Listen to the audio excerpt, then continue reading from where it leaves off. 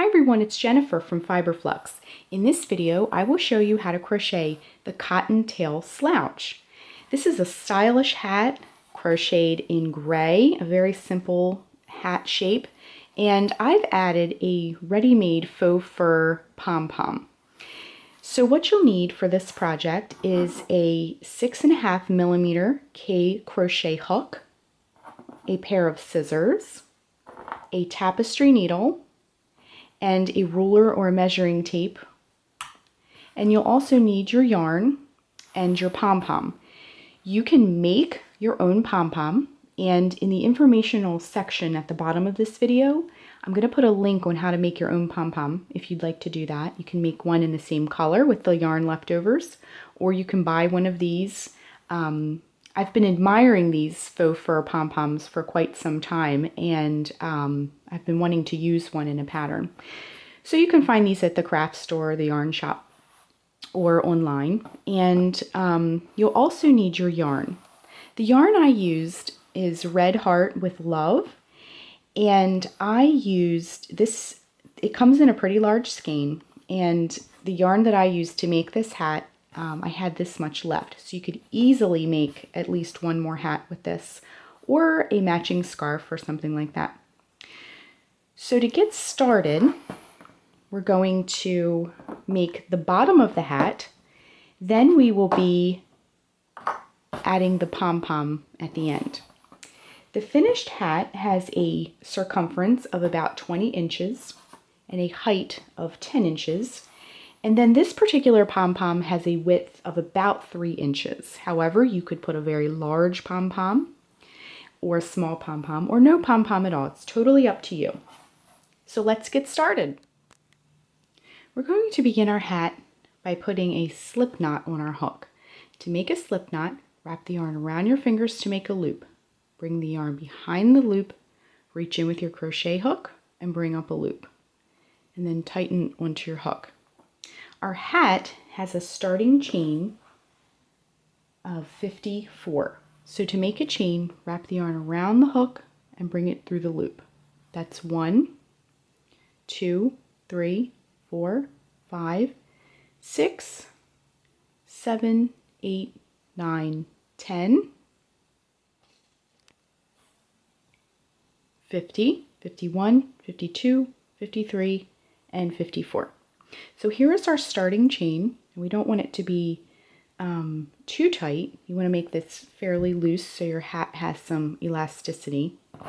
And then in the chain farthest from your hook, you're going to insert the hook into that chain and then work a slip stitch. So wrap the yarn around the hook, bring it through the loop, bring that loop through the loop already on your hook.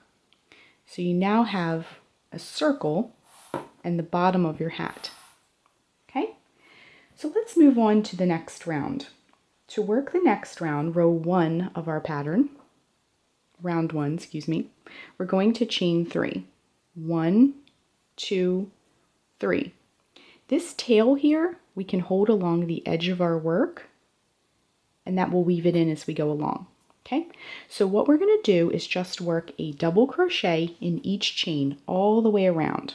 Okay, so to make a double crochet, wrap yarn around hook, insert it into that first chain, bring up a loop, wrap yarn around hook, bring it through the first 2 loops, wrap yarn around hook, bring it through the last 2 loops. Again, we're holding our tail as we go.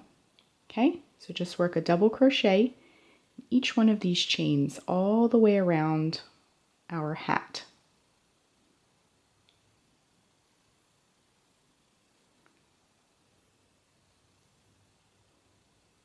Okay, so I'm going to just keep doing this, working my double crochets all the way around, and we will rejoin towards the end of the round to finish it off. So we're coming up to the end of our round. I'm just working a double crochet in that last chain. So then we've arrived at where we began. So we're just going to work a slip stitch to close the round. Okay, so it'll look something like this when you're finished. So then what we're going to do for round 2 is, if we look at our hat, it has a very slight ribbed edging here. So what we're going to do is we're going to chain 3, but the next round, this round we're about to do, is worked in front post double crochet stitches to give it that ribbed effect. So when we chain 3, we're going to do it a little bit differently to make it blend. If we just did a chain 3 and worked around a front post double crochet, that chain 3 would stick out. So to make this chain 3 of the beginning of our round not stand out and kind of blend with the rest of the round. So what we're going to do is we're going to put our hook underneath of the post, like when you work post stitches, like we're going to be doing, and bring the yarn through behind that post, and then bring the loop through the loop that's already on your hook, and then you can chain 3. 1, 2, 3. And that's going to blend a little bit better than if we just did a chain 3, okay? So next, we're going to work a front post double crochet in each one of these double crochets all the way around, okay? So to work a front post double crochet stitch, wrap the yarn around the hook. Again, bring it behind that post, like that, and through. Wrap the yarn around the hook, bring it through the way you came, back behind that. Wrap yarn around hook, bring it through the first 2 loops. Wrap yarn around hook, bring it through the last 2 loops. Let's do that again. Wrap yarn around hook, go behind that post and through. Wrap yarn around hook, bring it through the way you came. Wrap yarn around hook, bring it through the first 2 loops. Wrap yarn around hook, bring it through the last 2 loops. So as you can see, we're getting some columns, or some ribbing, if you will. Okay? So next, we're going to just keep doing that all the way around. Yarn around hook, bring it through the back of that post. Yarn around hook, bring it through, and then finish off the post as you would for a regular double crochet.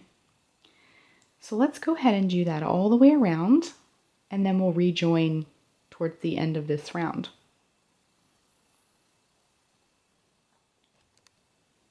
So I'm just coming up to the end of round 2. I'm just working that very last front post double crochet.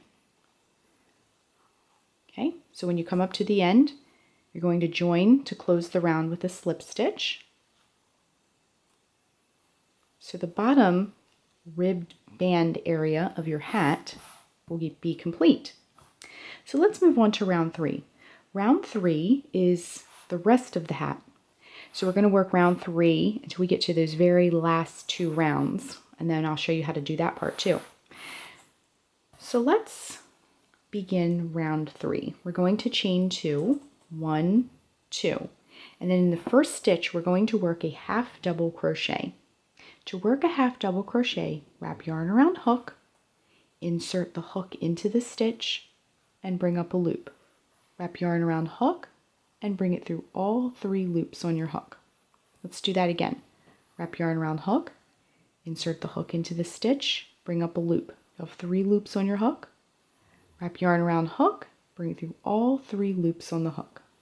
So we're just going to work a half double crochet in each stitch all the way around until we get to the end of the round, and then we'll rejoin right before we reach the end. All right, so we're coming up to the end of round 3. I'm just working a half double crochet in each stitch all the way around. When we come up to the end, we'll join with a slip stitch to close the round. So round 3 is complete. So to keep going, we're just going to be repeating round 3 over and over and over again until the height of your hat from where you started measures 9 inches. And then we'll move on to the top part of the hat. So I worked round 3 until my hat was about 9 inches from the beginning. So I'm just going to join this last round with a slip stitch, same as what we've been doing. So now my hat measures, again, 9 inches from where we started. So we're just going to do a slight decrease of the top just to give it a little bit of tapering. And then we're going to actually seam the rest of it and draw it in before we put the pom-pom on. So there's just 2 rounds of our decrease. It'll just give it a slight tapering. So what we're going to do is for the first round of the decrease is chain 1, and then we're going to work a single crochet 2 together all the way around. So to do that, you're going to insert your hook into the first stitch you come to and bring up a loop. Insert your hook into the next stitch you come to and bring up a loop. Then wrap yarn around hook and bring your hook through all 3 loops. And then we just went from 2 stitches to 1 stitch. So just do this all the way around. Insert your hook into the next stitch, bring up a loop. Insert your hook into the next stitch, bring up a loop. 3 loops are on your hook, yarn around hook, bring it through all 3 loops. Let's do that a few more times, and then we'll rejoin at the end of the round. Insert your hook into the first stitch you come to, bring up a loop. Insert your hook into the next stitch you come to, bring up a loop. Wrap yarn around hook, bring it through all 3 loops on your hook. So you can see things are already starting to come in a little bit. Okay? Let's get some more yarn. We'll do this one more time, and then we'll rejoin at the end of the round. Insert your hook into the next stitch you come to, bring up a loop. Insert your hook into the next stitch, bring up a loop. 3 loops are on the hook, yarn around hook, bring it through all 3 loops. I'm going to go ahead and complete this round, and we'll rejoin towards the end. So I went ahead and worked a single crochet 2 together in all the stitches all the way around this round.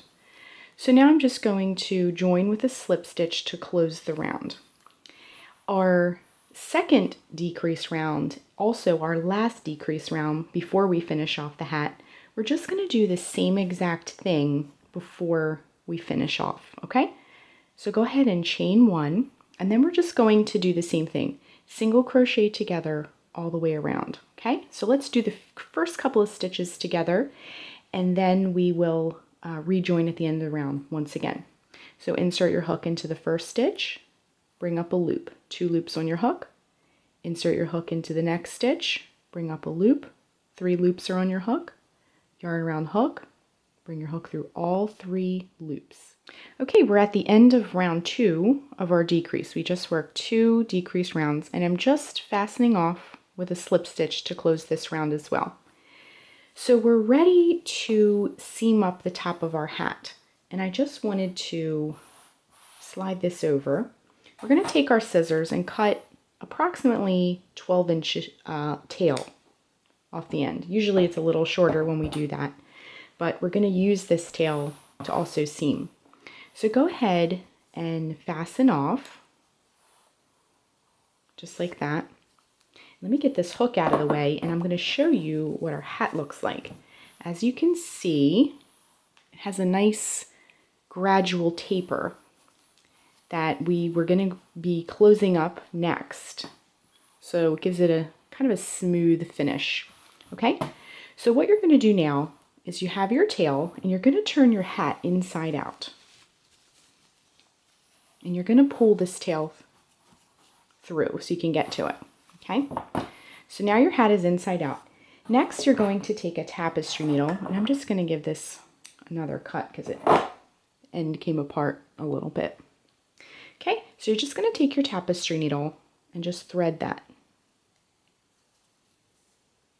My yarn's splitting a little, but that's okay. Okay, so we're just going to thread our tapestry needle, and then you're going to take the top of your hat, and you're going to sandwich these sides together with this tail all the way to the right, like this.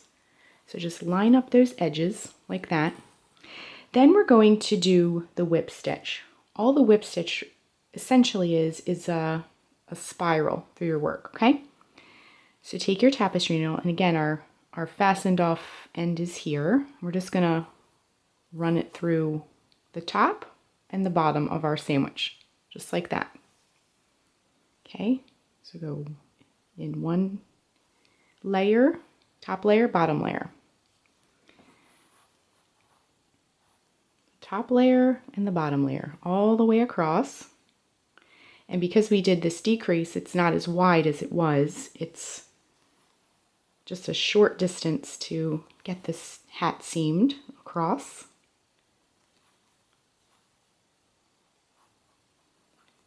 So we're coming up to the end, and make sure you get this hole here. Make sure you get that nice and tight.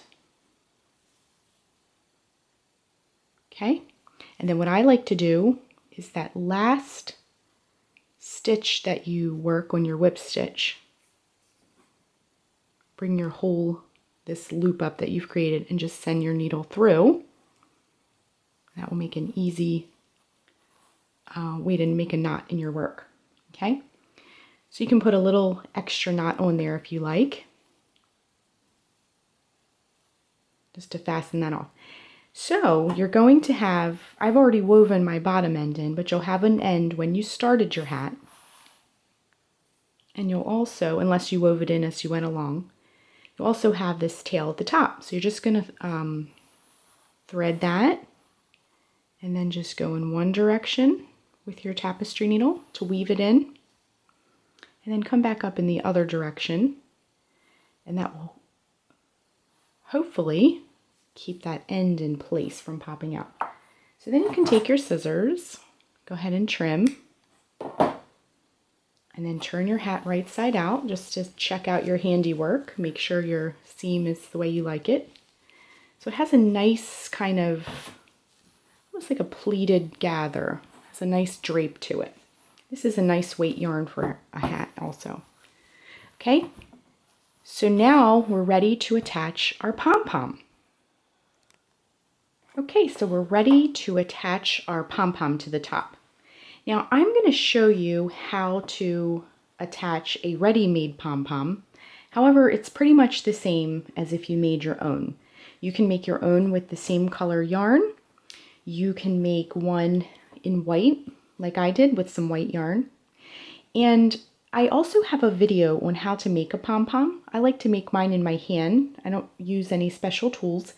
And what I'll do in this video, in the informational section in the bottom, is I'll put a link for my other video on how to make a pom-pom. So you're going to take your pom-pom, and if you make your pom-pom, you'll have two tails on the bottom.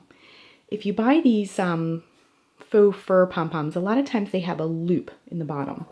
So what I like to do is cut that loop so that I have two tails as well. Okay? So what you're going to do is you're going to thread your tapestry needle with one of the tails. And this is kind of like elastic material. If you have a different way you like to join these, feel free to do that. So come into the top of your hat and just a little off center, you're going to run the first tail in and then pull that off of your tapestry needle. Then, while it's still in your hat like that, thread the other tail from your pom-pom, and it's, because it's elastic, it's a little wide, so you'll need a needle with a large eye. And then directly across from where you ran the first tail, go across the center into the other side, and then run that into there, just like that. Then you can take this off of your tapestry needle and then turn your hat inside out for just a moment. So you have your two tails on the top here. So what you're going to do is just take these. Now you'll do this exactly the same if you made your pom-pom or if you bought one. You'll have two tails, either yarn tails or these stretchy tails. And then just tie a few knots in your hat like this. Okay? And then you can go ahead and weave these ends in a little. Now this is kind of unusual because we normally weave yarn into yarn, but you can just, don't go too far down the hat because again, this is a different color. If you have the same color, it'll blend a little bit better. But just weave it in a little bit just to get them tucked in a little. And then you can take your scissors and go ahead and trim. Just like that. Then you can take the other tail, just come in the other direction. This will just kind of keep them in place a little bit better. You could also just cut them flush to the interior of the hat as well. Okay, so go ahead and just trim those short, and you can get these out of the way.